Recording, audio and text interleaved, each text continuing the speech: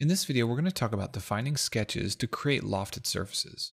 Typically, when you think of lofted surfaces, you think of a bunch of parallel planes with sketches in between them, such as this front plane and plane 2.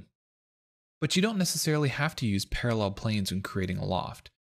You can create planes at any angle and use these sketches as lofts, or you can create sketches in 3D.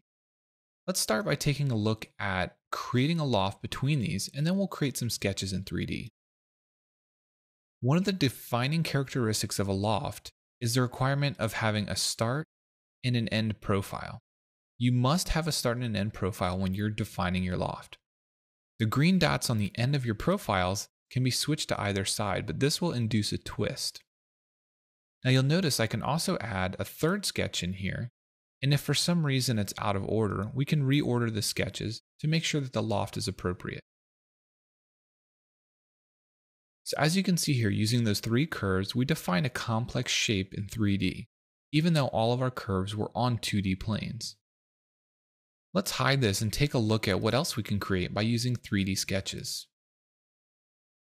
Inside a 3D sketch, you have the option to sketch on plane.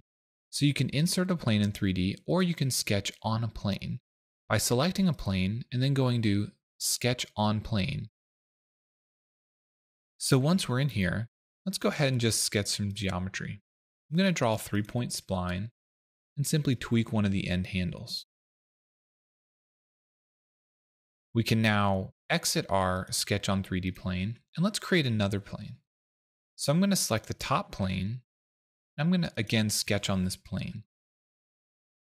And farther down here, I'm going to create another 3-point spline. And again, I'm going to tweak the handle on one end. This time, let's go ahead and create a curve in 3D.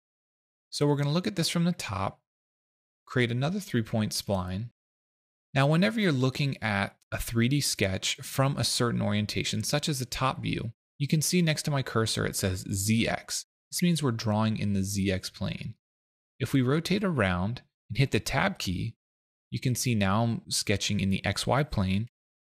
So I'm going to press one point there. I'm going to rotate this around, hit Tab again, and I'm going to sketch in the ZX plane, and then hit Escape. So you'll notice that in 3D, my spline is showing some curvature. Go ahead and tweak one of these handles.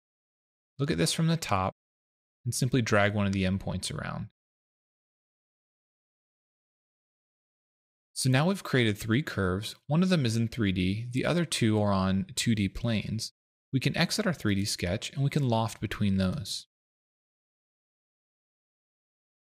You'll notice that the selection manager pops up automatically because you're selecting an entity within a sketch that has multiple entities.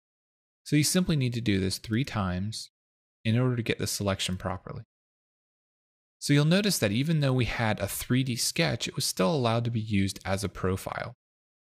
So you can see you can create all the sketches needed to properly define the profiles for a lofted surface within a single 3D sketch, or you can do them in multiple sketches by creating multiple planes.